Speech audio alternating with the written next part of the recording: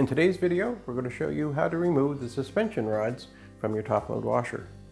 So to remove your suspension rods, you're going to want to lift the top of your machine. Each machine is a little different how the top attaches.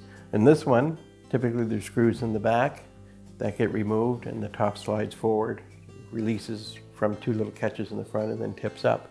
Other machines are released just by simply with a putty knife being put in between the cabinet and the top, pressed in, and that'll release them and then they just swing up.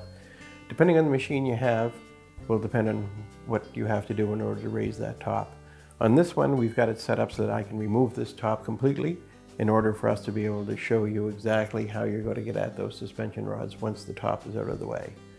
So I'm just going to lift the top right now. Like I say, I've got everything disconnected.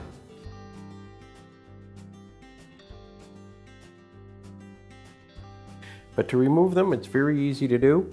One thing you'll want to just take a look at is look for your air dome hose or your pressure hose. It'll be a clear white or clear plastic line. Some manufacturers will have that clipped to the nearby suspension rod, either with a piece of tape or Velcro or even a plastic clip. If it is, you'll just want to make sure you unclip that hose and set it to one side so that you don't damage it when you remove the suspension rod. But just be sure when you put the rod back in that you put that hose and re-secure it back to that suspension rod. But to remove the suspension rod, it's very easy. You're just going to push your tub over a little bit. You're going to just reach down and grab that suspension rod with your hand. Ease it out of the slot. And then just pull it forward. And as you take it out of there, you're going to lose that suspension ability, so the tub's going to want to drop.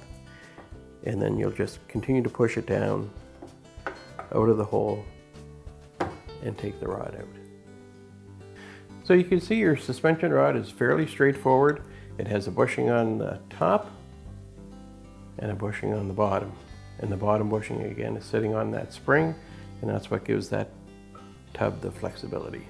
So that's how easy it is to remove your suspension rod.